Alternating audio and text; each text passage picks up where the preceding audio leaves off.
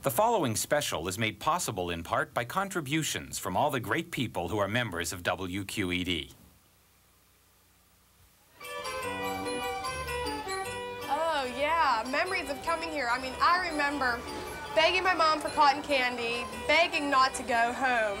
I remember riding the Little Dipper and the Roundup. I remember rides that have been taken out, riding the ponies. A lot of things in Kennywood stayed the same for a long time. The boats in the lake, the Buck Rogers-like airplanes that flew out over the boats in the lake, and that terrific merry-go-round.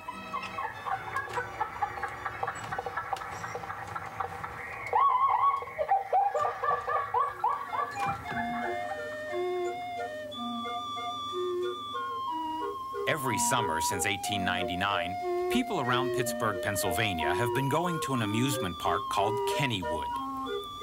Kennywood has been a place for picnics, for music, for all sorts of rides, and especially for several of the world's greatest old wooden roller coasters.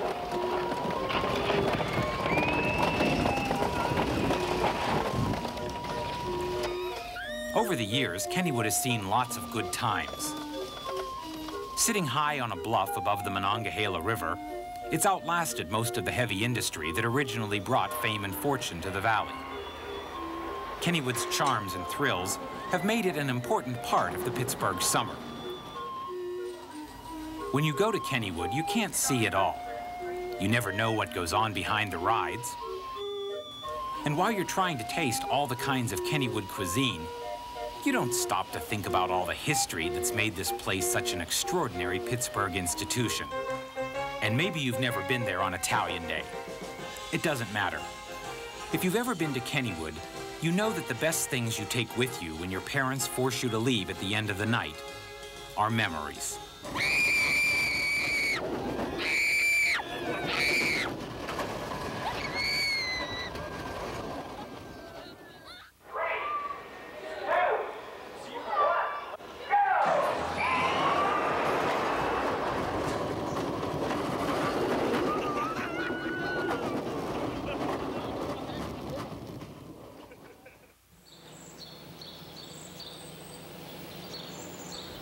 On summer mornings, Kennywood doesn't open to the public until 11 o'clock. But the people who take care of the park are there at sunrise.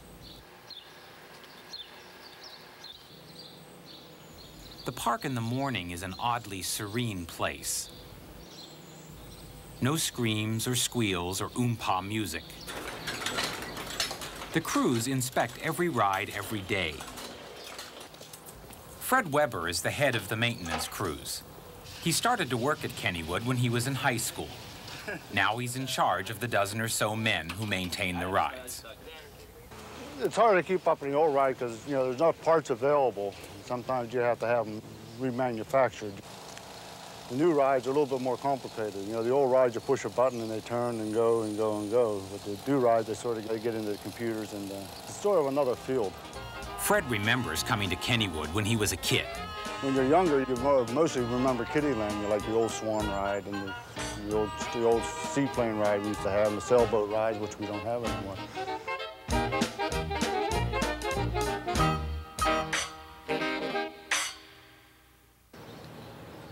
One ride that lures people to the park is the roller coaster called the Thunderbolt. Most experts consider it one of the greatest coasters in the world. Two men start every morning with a walk along the entire length of the Thunderbolt's path. They inspect the track, looking for potential problems. They tap in loose spikes, making all necessary adjustments and repairs. Usually, Gino Chambourdon will walk one way around the track, while Brian Bartley goes the other way. They've been working together for a couple years on the Thunderbolt. Usually we don't have to tell each other what to do, we just know what to do. The catwalks on a roller coaster are most dangerous on a morning like this, just after a rain. The wet, greasy wood can be like ice. You all right, Gino? Yeah. Sure you're all right? Yeah.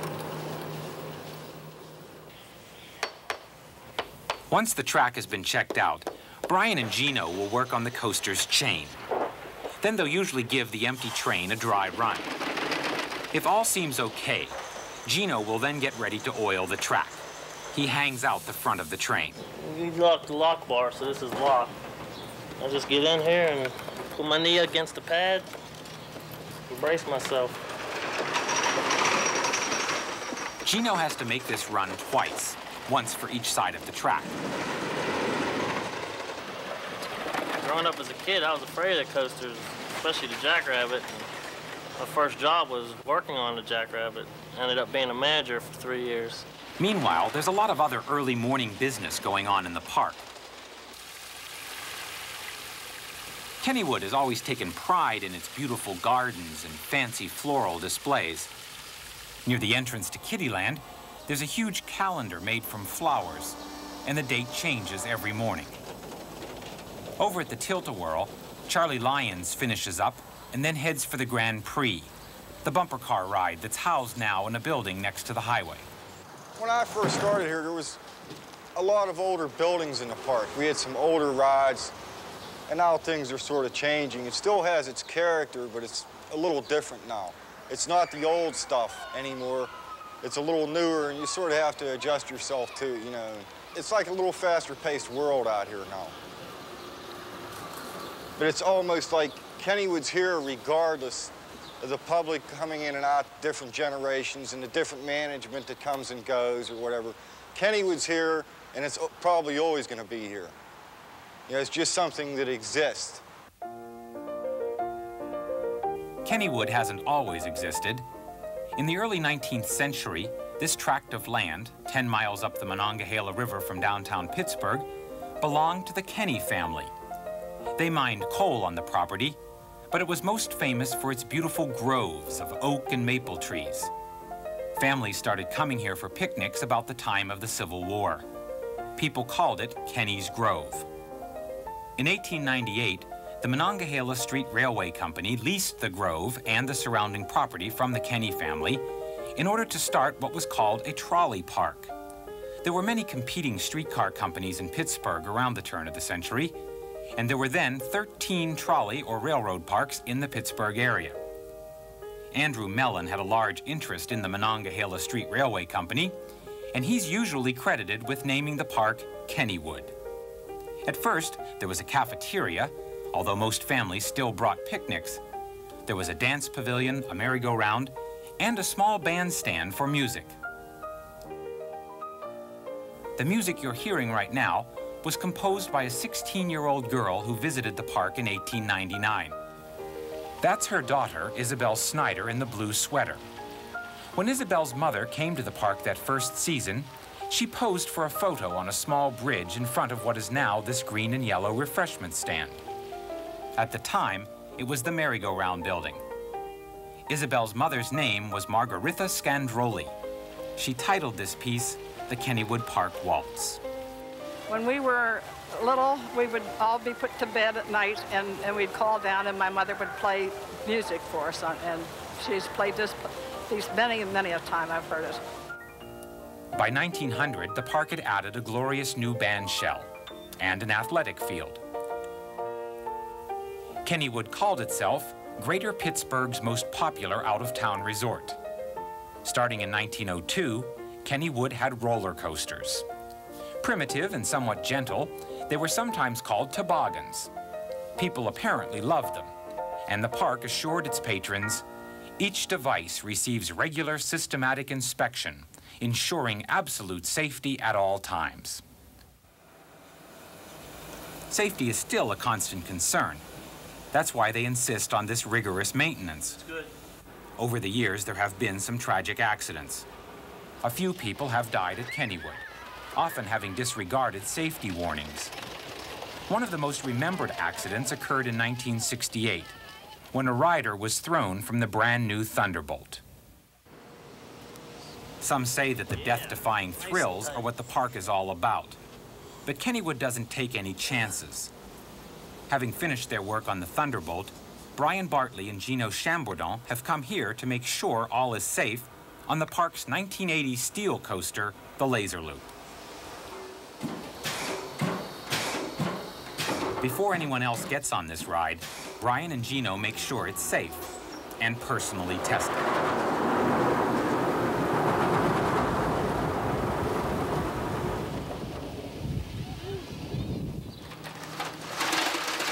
While maintenance men will work at Kennywood year-round, most of the park employees are here just for the summer. A lot of high school and college kids operate the rides and take care of other park business. They constitute a sort of Kennywood subculture. What's tomorrow? I work till close. When do you work till? I'm off. Beth Snodgrass is one of the regulars on the ride called the Wave Swinger. She's from Dravosburg and goes to school at Indiana University of Pennsylvania. When she gets here first, she has to take care of the morning procedure. It's depending on who I talk to, how long I dawdle around before I go get the ticket can. Usually try to turn the ride on about 11:45. And then it heats up, and if someone else comes in, somebody gets to ride it, if you're early enough. And if it's my manager, Chris, then we get coffee and cookies. The swings are clean. They're not clean? They are clean. Chris Snyder is the manager of the Wave Swinger. That means he's responsible for some of the scheduling and record keeping. With 2 employees there, one can personally test the ride. It's a good summer job if you go to college. We make minimum wage, but we work 10 hours a day. So during the busy season, you make a lot of money. It was a lot for me. As it gets closer to noon, school picnic buses arrive and the parking lot starts to fill. The park has always been proud of its ample space for parking. Kennywood kept growing. The trolley park became Pittsburgh's most popular amusement park. In 1906, a group of businessmen called Kennywood Park Limited took over the lease. Descendants of 2 of these men, Andrew McSwiggan and Frederick Henninger, have owned and operated the park ever since. It's a family business, a dual dynasty that's seen Kennywood through good and bad times. The old Kenny family still owned the property until 1971, when the Kennywood Park Corporation finally bought the land. Things start going full tilt at noon, when you first hear the mighty voice of Kennywood. Good morning, Kennywood.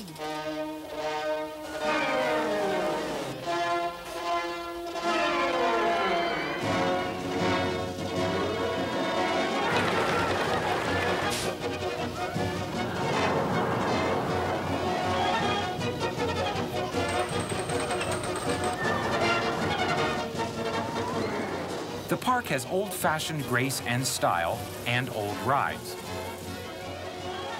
Most Kennywood connoisseurs consider the Jackrabbit roller coaster as the oldest surviving ride in the park.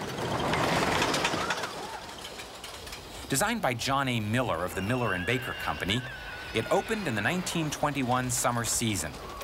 Generations of Pittsburghers have taught their children the secrets of this ride. See how the back seat pops up? See that? This coaster cost $50,000 to build in 1921. It took advantage of the natural topography of Kennywood, plunging into the ravine behind the Penny Arcade.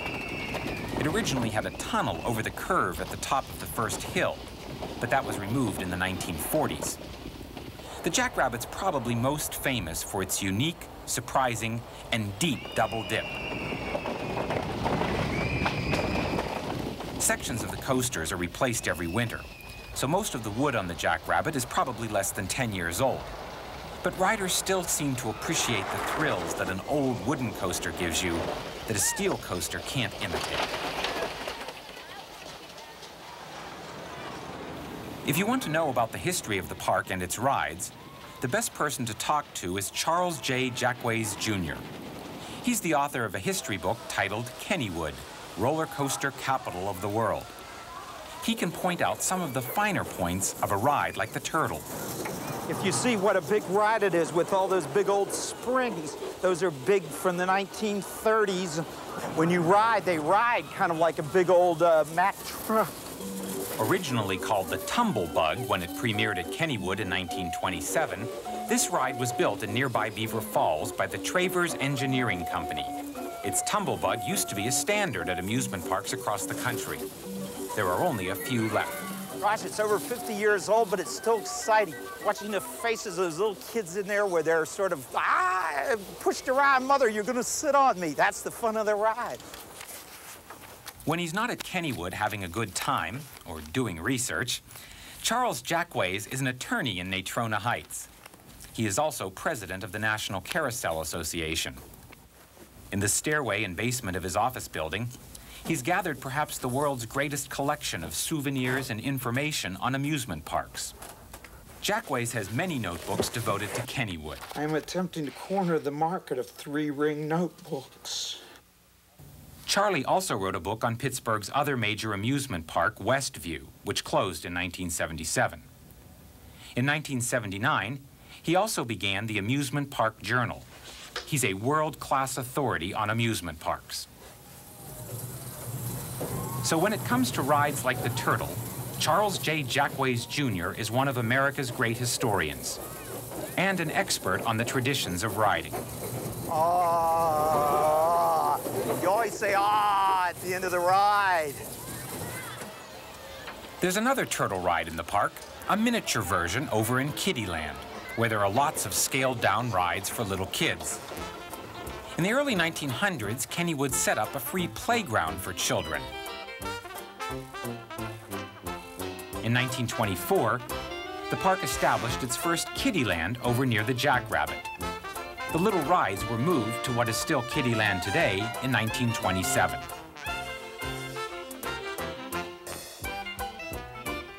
The new Kiddieland featured this brownie roller coaster, and in 1931, Kennywood purchased the first Kiddie Tickler, a ride that's sometimes called a Virginia Reel.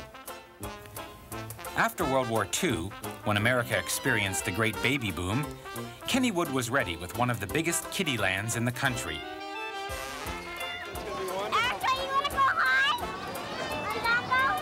Little kids seem to like the special size of the rides, and you don't have to go to school to know which ones you like and which ones you don't. Sometimes you just want to ride the same ride over and over again. And sometimes it's hard to control your enthusiasm. Most people call Harry Henninger Henny. He's a grandson of F.W. Henninger, who, along with A.S. McSwiggan, took control of the park back in 1906. Today, Henny Henninger is vice president and general manager of Kennywood, but he's worked all over the park. I worked in Kiddieland as a ride operator. The 2 through 6-year-olds are really part of the most fun of working at Kennywood, and seeing their face, their joy the first time on the Cadillacs or the boats makes it all worthwhile.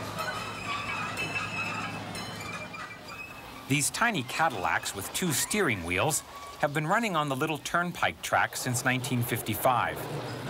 This is where a lot of Pittsburghers got their first experience at driving.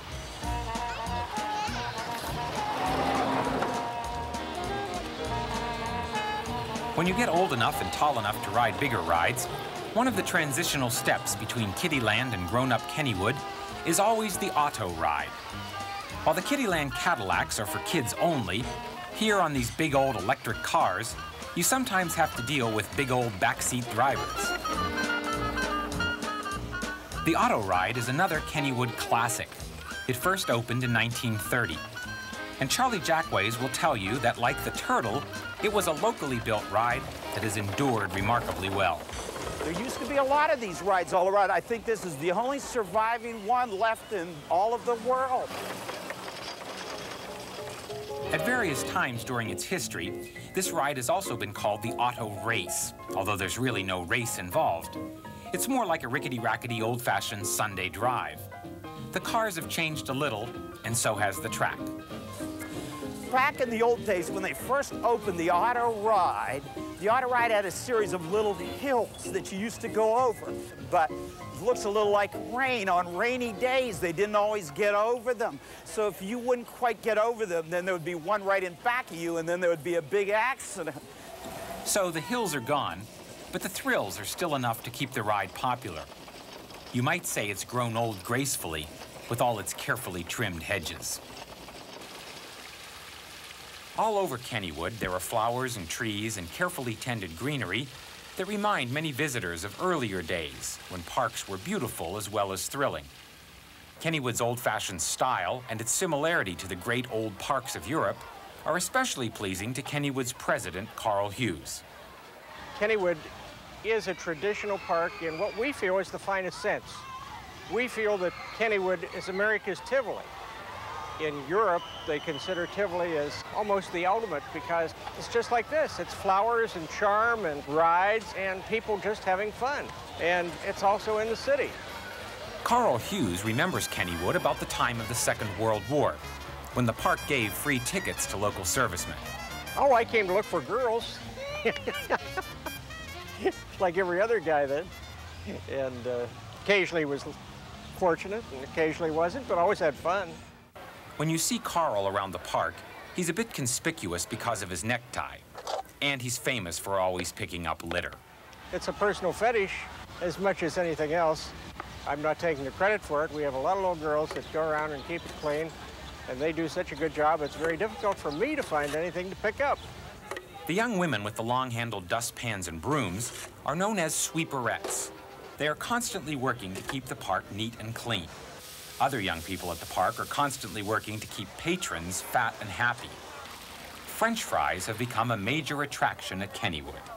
A lot of people come out here and say that they came to the park to eat our fries. They really do. People come back 2 and 3 times during the day.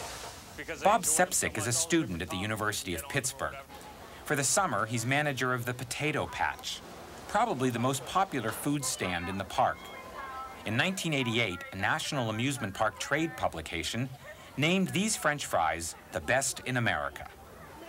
On an average day, we'll go through around a ton of potatoes. On the busiest days, we'll go through about 2.5 tons. It's an old-fashioned operation. We don't have an electric slicer, it's a hand slicer.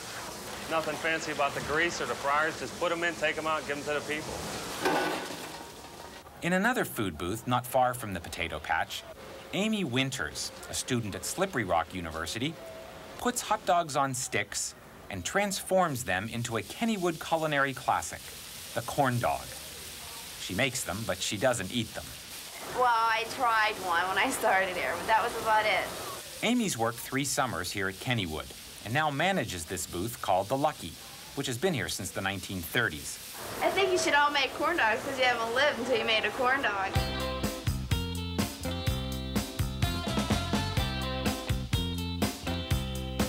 When you eat a lot of fries and corn dogs and such, it's best to wait a while before going on some of the rides.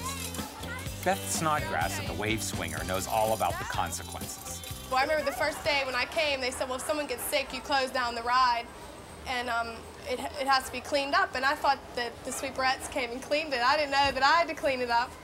Ride operators have to worry about safety and 1,000 other things. Sweetie, you need to tie your tennis shoe, please. On our ride, you have to have your shoes tied. And so that's the thing for like 15, 16, 17-year-old guys not to have their shoes tied. And you have to say, please tie your shoes. And I mean, they've never tied their shoes since they turned, I guess, a teenager. So they don't like that. Do you want to get off? Yes. I'm calling chicken all the way. No, don't call him chicken. Ride operators have to be weathermen, too. They said the storm coming in. And if he said, watch, it's coming from here. If you see lightning or anything, he said, bring it down. All right, good. Welcome to the Wave Swinger. Please sit all the way back in your seats, and we're ready to go.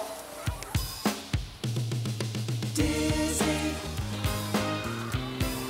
I'm so dizzy, my head is spinning. I just watch everything.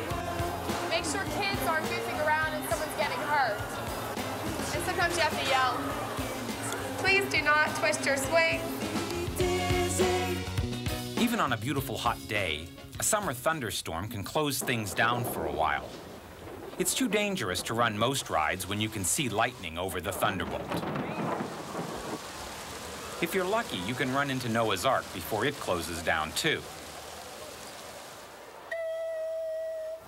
Noah's Ark arrived at Kennywood in 1936, the year of the flood, the great St. Patrick's Day flood in Pittsburgh. The Ark has looked essentially the same over the years, but the mountain and the walkways up to the main door have changed several times. Charlie Jackways considers this big rocking ride as probably the most recognizable symbol of Kennywood. There used to be about 50 of these around America, and this is the only surviving one. But Father Noah's up there, and he peers out the window. It's interesting that the floor is shimmy and shaking. If things jump out at you, a snake will jump out at you. But one of the things I like sometimes are the employees when they step up in back of you and say, keep moving. Then that really gets scary. Who's this and why is he speaking? Joe Williams from Bloomfield used to be the manager of Noah's Ark. He's 85 and retired now, but he's come back to see how things are going at the park. Everything looks a little different around here, isn't it? Joe was involved in the extensive remodeling of the Ark in 1969, when they made the entrance through a whale's mouth. Oh, he's an old whale. I used to paint him in the wintertime whenever we had to do a little painting. In the same way up there, I painted that Ark, and that used to be my job, running that thing. The entrance walkway to the Ark used to be rigged with wobbly wooden discs and hidden hoses that would blow air up women's skirts. Oh, everybody's surprised when the air blows the dresses up. I don't know why they shouldn't be. Joe says the Ark hasn't changed much in 10 years, and those animals at the boat's windows, they might be originals too. But they probably could be, or it could be different. After all, times do change. Changes in the park are part of its charm. Investigating what's new and different about Kennywood is an annual adventure. Picnickers have come to expect at least 1 or 2 new rides every summer. And as you learn to love the new ones, you may forget some of the visceral thrills and gut-wrenching charms of rides that somehow disappeared during the winter. Occasionally, you'll find an old favorite like the Satellite, renamed the Super Roundup. And there have always been some rides that some people will never go on, because the machinery looks dubious, or that's for babies, or maybe you just don't like the idea of spinning around upside down, high in the air above the borough of West Mifflin. For a lark, let's all go down to the amusement park. Hey, hey, hey, hey, come and have fun. There's a boat you can steer and a train you can ride, and a trip through the dark with surprises inside. It's come one, come all, out to the park where there's fun all the time for the family. This ride, called Le Cachot, that's French for dungeon, is what amusement park people call a dark ride. There have been many different dark rides over the years, but Laugh in the Dark may have been the most memorable. It opened in 1930. Kennywood tore it down in 1966 to make way for an expensive Disneyland-like ride called the Turnpike. Its cars now look older than ever. Right next door to the Turnpike is Hard-Headed Harold's horrendously humorous Haunted Hideaway. Many people still refer to it by its traditional name, the Old Mill. It's the closest Kennywood's ever come to having a tunnel of love, but it's never been called that, although it has long been a popular ride for couples seeking romantic amusement. It's perfect for canoodling. Before you get to the end, you know there's really nothing frightening about the Haunted Hideaway. But the Old Mill didn't always end so gently. It used to climax with a coaster-like slide down the Old Mill chute. Now, if you want that kind of thrill, you have to go to the Log Jammer. The Log Jammer is actually more like a wet roller coaster than the Old Mill. The Log Jammer cost over $1 million when it was built in 1975. It kept Kennywood competitive in the modern era of the so-called theme parks. You hold 9? On a busy day, about 24,000 people will swoosh along its 1,500-foot trough. Go. Way up on top. Splash. Splash. These young men are here for the St. Athanasius Altar Boys Picnic, and they can tell you how to get wet on the Log Jammer. You go down the hill and you lean forward and hit the waves bigger and it splashes more.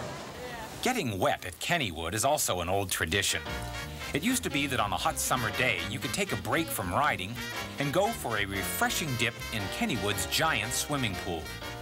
When it first opened in 1925, admission was 50 cents, And for a quarter more, you could rent a sterilized bathing suit. It was hailed as one of the largest and most modern swimming pools anywhere. It was 60 yards wide and 120 yards long, with a white sand beach surrounding it on 3 sides. From the grandstand, you could watch swimmers, sunbathers, and occasionally good-looking competitors in contests like the annual baby pageant or the Miss Pittsburgh selection in 1925. Over the years, bathing suit styles changed, and so did the pool. In the early 1950s, it was converted into a water ride, apparently because of fears about desegregating the pool. In 1956, it reopened for all swimmers. The pool closed at the end of the 1973 season. It was old, it was losing money, and it was losing water. The pool isn't the only park landmark that's gone. The Great Band Shell burned in 1961. It was replaced by the Starview Plaza, but that was torn down along with the Little Dipper coaster to make room for a get-wet ride called the Raging Rapids. The Raging Rapids tries to duplicate the thrills and excitement of whitewater rafting on a wild river. It opened in 1985. The same firm from Switzerland that built the Laser Loop designed this ride. It cost over $2.5 million. Welcome to the Raging Rapids. The raft will bump you from side to side, and the white water will get you wet. But you'll have a safe ride. We're on our honeymoon. We're from Indiana. To the Raging Rapids.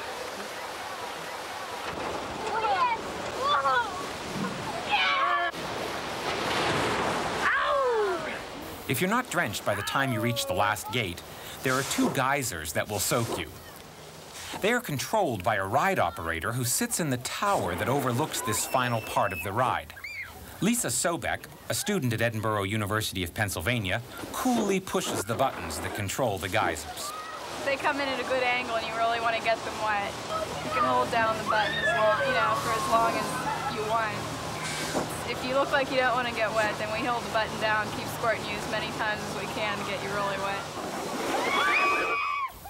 On the Raging Rapids overlook, John and Lee Sandora from Butler are watching for their kids to float by. He's originally from Dormont, she's from Baldwin, and they have been coming to Kennywood for decades. We came once a year for school. A couple friends and I, we would try to eat.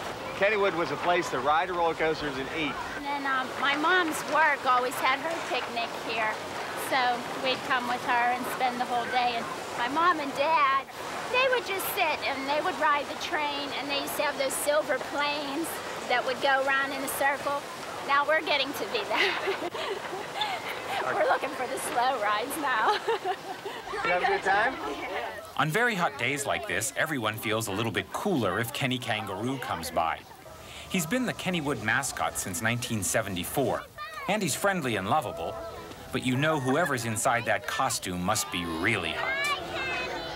Inside Kenny Kangaroo, there's usually a wild and crazy young woman, the kind of girl you'd want on your charades team.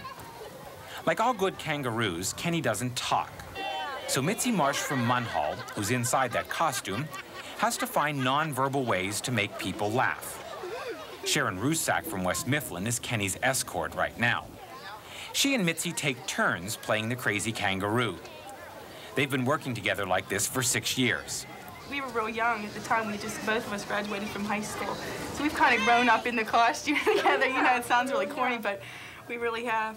Sharon knows what she likes about the job. I just get a thrill when I see the kids, and I like to make people laugh. And I think that's the best part. Kenny has his own little dressing room down under the island's stage. It's a special place where every year the people who play Kenny and some of his big-headed friends all leave a painted message. The women who play Kenny do a lot of people watching at the park, and they pay special attention to the way people dress. Every summer it's like a different ad or something. This summer is that spandex. That's kind of scary, you know what I mean? It's really scary. One summer was the Madonna look. The way people are dressed, sometimes that causes you to act a certain way toward them or just interact with the people. That's about the best way I can describe it. These Kennys also know about local slang. And all true Pittsburghers know that Kennywood Park's open means your zipper is down. I went to Clarion for, college, and occasionally I did see someone with their zipper down, and I said, Kennywood's open, and they had no idea what I was talking about. People that came from Erie or something, but, a few people did know, so it's like kind of a universal thing, Kennywood's open, your flies. With so many kids in the park, it's inevitable that a few will get lost. Do you know what your name is? What's your name? When people or things get lost at Kennywood, they often end up at the Service Center building, where Naomi Jones runs the Lost and Found. Naomi keeps careful records of all that is lost, found, and returned. She has boxes of unclaimed items: jewelry, baseball caps, eyeglasses. And these are keys. I don't know how they get back home because they're car keys and house keys. Do you have any information on that red purse? No, we don't, honey. The red purse, was that your grandma's? Naomi has been working at the park longer than anyone else. She started when she was in high school in 1929. Well, when I first started here, this was a mud hole. It wasn't paved, it was the dirt, and when it rained, everybody was mud from head to feet. There was no such thing as slacks and shorts, and of course, way back then, it was the long skirts, no minis like we have today. But times change, everything changes. Naomi, she's on the right, was working here when Kennywood staged its first gala parade and costume day at the end of the 1929 season. This is the Charleston costumes, very risque at that time. Naomi enjoys working with a lot of young people at the park. And they do keep you thinking young and acting young, and I've learned a lot of things from these kids that I never knew in all my years. Actually, age has never been a big factor at Kennywood. Height is the criterion for being able to ride certain rides. Yeah. And until you're as tall as Kenny or Henry or whichever character you remember, it may seem unfair. Throughout Kennywood's history, music has been a big attraction. From the earliest days until 1953, there was dancing in the dance hall at Kennywood. It was most crucial to the park during the 1930s, when appearances by popular big bands helped the park survive hard times.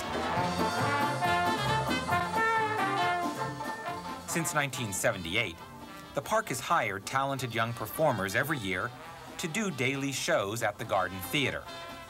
This band, called Razzmatazz, specializes in Dixieland jazz and a variety of popular songs.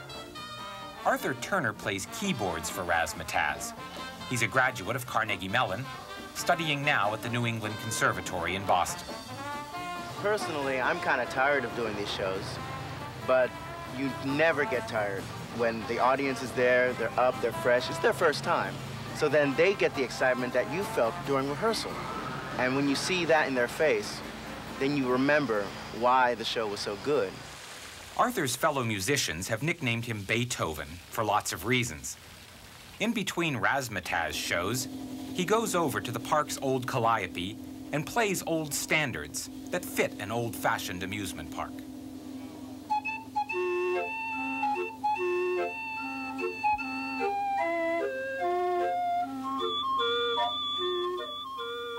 One way to keep the continuity going in this park is to have some kind of musical background.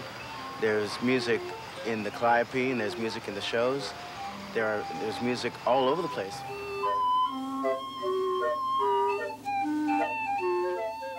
People still come to the park for all kinds of picnics. Kennywood has always had picnic tables. You can see some of the picnic groves when you ride on the train, which has had many different names since 1945, when the engines came to Pittsburgh. The trains had been built originally for the Gimbel's department store and used at the New York World's Fair in 1939. They've always offered a chance to see some of the Mon River below, parts of Kittyland, and the picnic pavilions. School picnics are held at the beginning of the season. After the 4th of July, different companies and local communities hold picnics complete with wacky games and races. For over 75 years, there was a Scotch Nationality Day at Kennywood, and other nationalities continue that tradition today.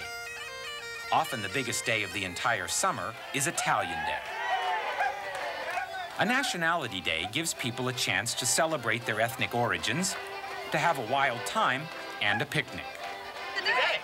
They started dating 3 years ago today. They got engaged today. And they're going to have an Italian wedding and an Italian family and an Italian life. There's lots of music and picnic tables full of food. Jerry Borelli says his family's been coming here as long as there's been Italian Day. But we've kind of reinstituted the tradition the past 10 years where it's kind of like a family reunion. Family and even our non-Italian friends now come here and everybody's Italian today. We cook all day fresh. We make the tortellini and the hot sausage and the meatballs, and you name it, it comes out, and we just have a good time.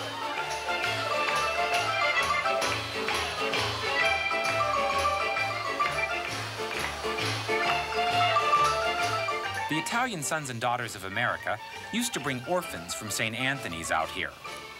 Now they share pizza and good times with hundreds of less fortunate kids from all over the city. The first Italian Day at Kennywood was in 1935.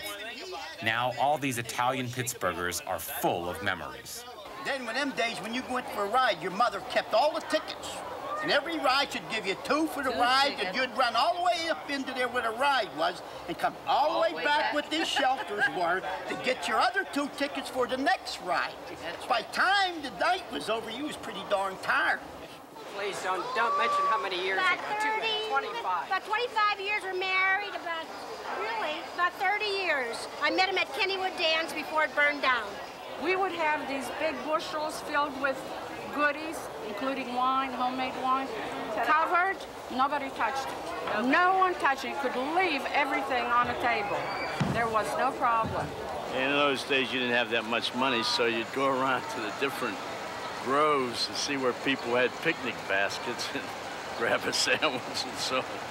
And that way you could stay the rest of the day and wait for the dance to come on.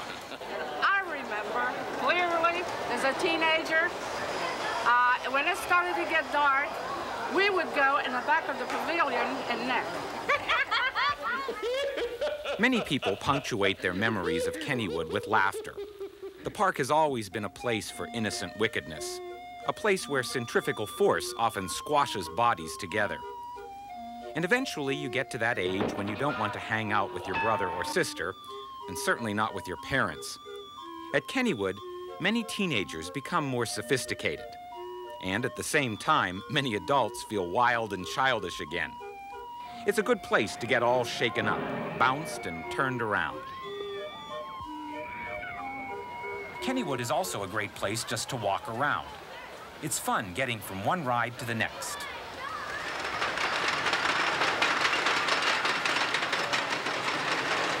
What probably brings most out-of-towners to the park, however, are the coasters.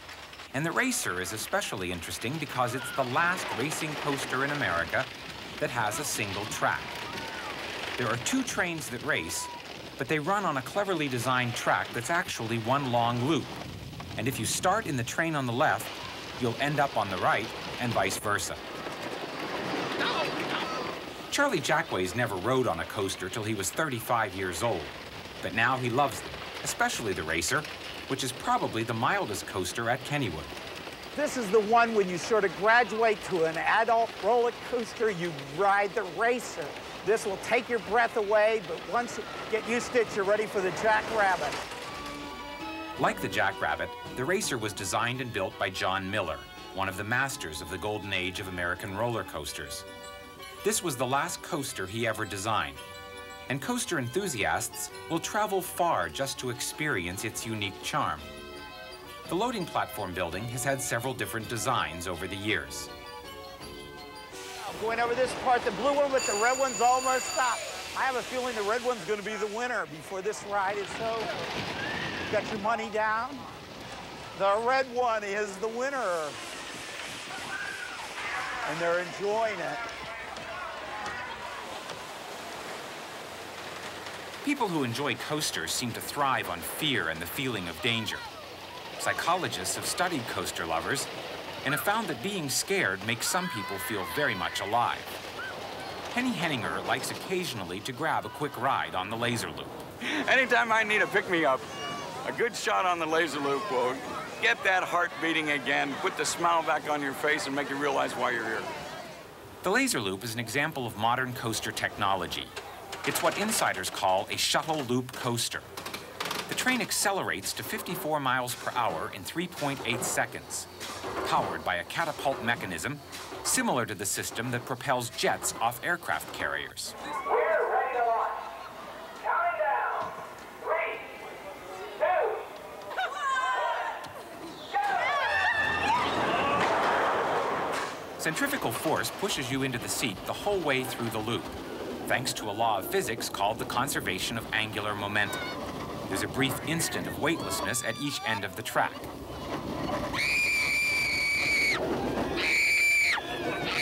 The ride on a steel coaster is engineered with computer precision. You get none of the clinking, the shaking, the bone-crunching jerks, quirks, uncertainties, and wonderful surprises that you find on a classic coaster like the Thunderbolt.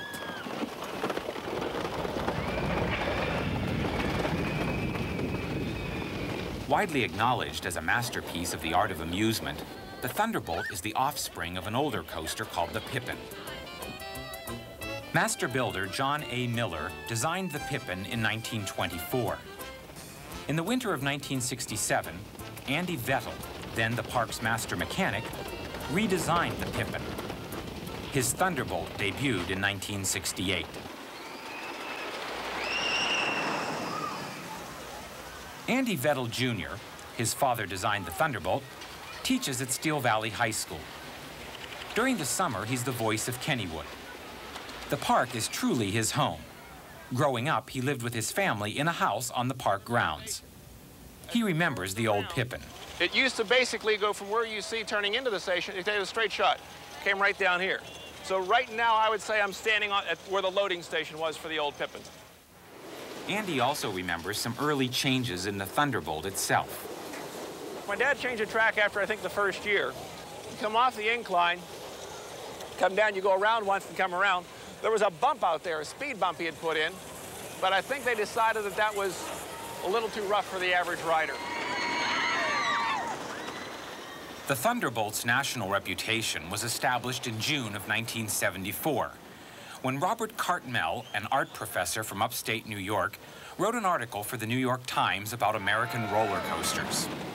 He named the Thunderbolt as the ultimate, the king of the coasters. Lots of other writers and riders agree. In his book, Charlie Jackways calls the Thunderbolt the heart of Kennywood. But he goes on to say that the merry-go-round is its soul.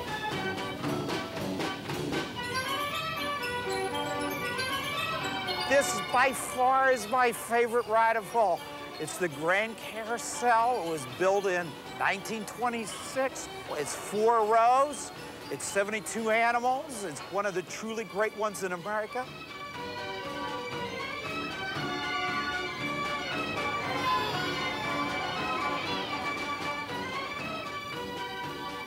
There were 2 earlier carousels at Kennywood, but this one revolves in the memories of most Pittsburghers.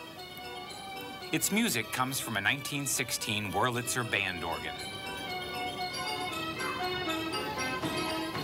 A lot of people always look for Tony Sacramento at the merry-go-round.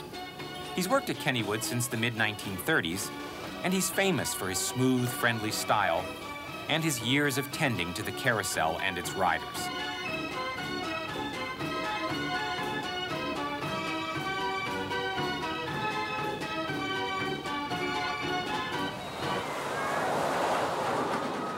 After the sun sets, the park begins a gradual transformation. Lights start to come on. Back at the turn of the century, Kennywood was one of the first places in the Pittsburgh area to have electric lights. They still add a kind of magic. At 9 o'clock, there's always a show on the stage in the middle of the lagoon. These shows are an old tradition.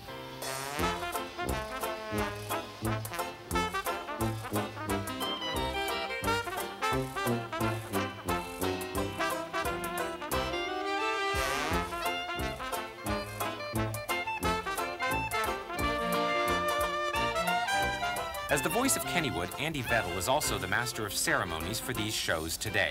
Good evening, ladies and gentlemen, girls and boys. Kennywood takes the greatest of pleasure in presenting its evening Lagoon stage show. Tonight's show features a Hollywood stuntman who climbs into a paper coffin of death and blows it up with explosives. Andy leads the countdown. 5, 4, 3, 2, 1, fire! The stuntman is stunned, but survives. He'll be back for the 4:30 show tomorrow afternoon. Meantime now, all the many games, rides, refreshments, and amusements are waiting for you right now to help you round out your day of fun and enjoyment right here at the one and only roller coaster capital of the world. Thank you.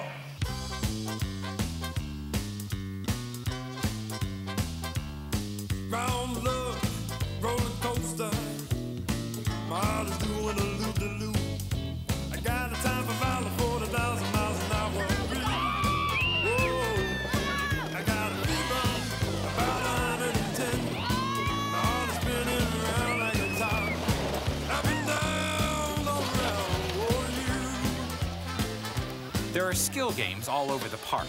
Places to throw balls, shoot guns, knock things down, and win all kinds of prizes. And there it is, table number 17. 17 legs across the bottom. Big I love you, bear?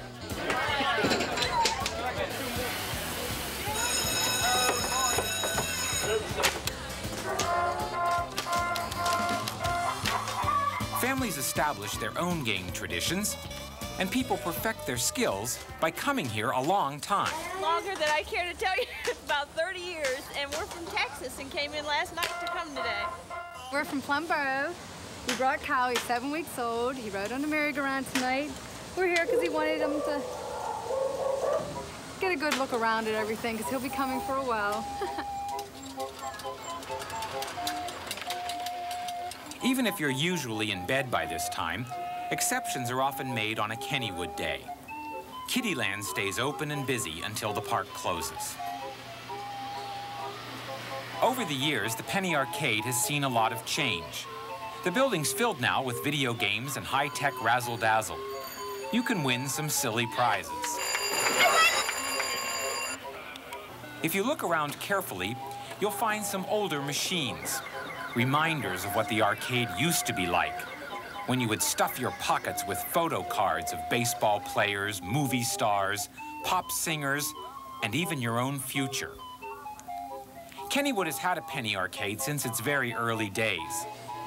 Back in one corner, a few penny machines still work. Rob Mihalchik from Portview takes care of these machines. Occasionally, he also works in the arcade's basement, where antiques are stored. Rob tinkers every now and then with these old hand-cranked movie viewers called mutoscopes. The reason why they're not upstairs in the Penny Arcade is, well, because there's a lot of brass parts on the inside. And the brass starts to wear, and they just can't get the parts anymore because they are so old. The flip card movies are on dusty old reels. They've got cartoons, westerns, exotic dancers. And we've got studio wrestling. And this is a favorite of my grandmother's. She loved studio wrestling.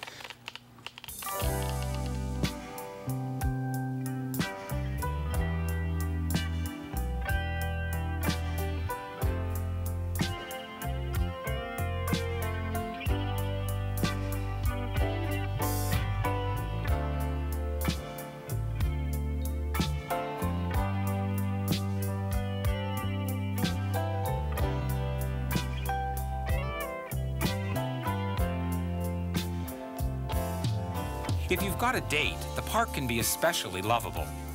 If you're not attached, well, those St. Athanasius altar boys, you know what they're here to do. Chase after girls. It's about basically what we do here. Yeah, what's your name? My name's Gina. What's your name? Chad. That's Ginny. Oh, gee, hi. Yeah, let's go. Start the ride. just for a thrill.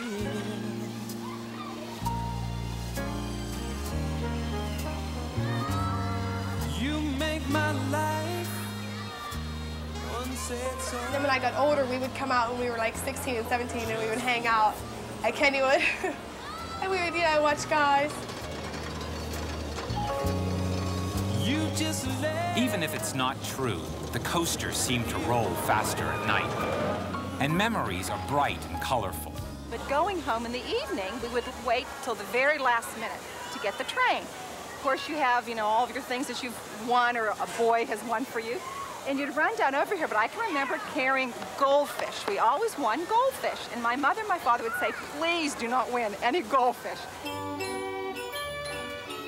You can't win goldfish at Kennywood anymore. But when the night gets late and you're ready to go home, you can always stop at the fish pond, where everyone is sure to get a souvenir. This is hers? Uh-huh. In 1987, the U.S. Department of the Interior officially recognized all of Kennywood Park as a National Historic Landmark. It's an unusual honor for an amusement park, but it acknowledges just how special this place is. How great it is that this trolley park has survived.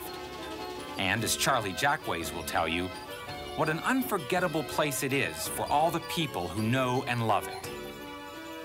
All those happy, happy memories. It's more than one generation, it's multiple. It's my dad and mother. When I was 3 years old, first brought me out. So it's that combination of something that from your childhood, as well as when you get to be an adult. And it's fun sometimes seeing the senior citizens come, just sit on the bench and enjoy watching the young people run full tilt, running to their favorite ride. It's hard to pinpoint what makes Kennywood so special. It's an honest old trolley park that's always changing, yet always keeping pieces of its past. It seems new and freshly painted, even though it's old. While other parks try to appear traditional and all-American, Kennywood is genuine. And since 1899, it's been a place where people hate to see the summer night come to an end. When they announce the park will close in 15 minutes and the lights start to go out, you have to leave. But you know, this is a place you will remember.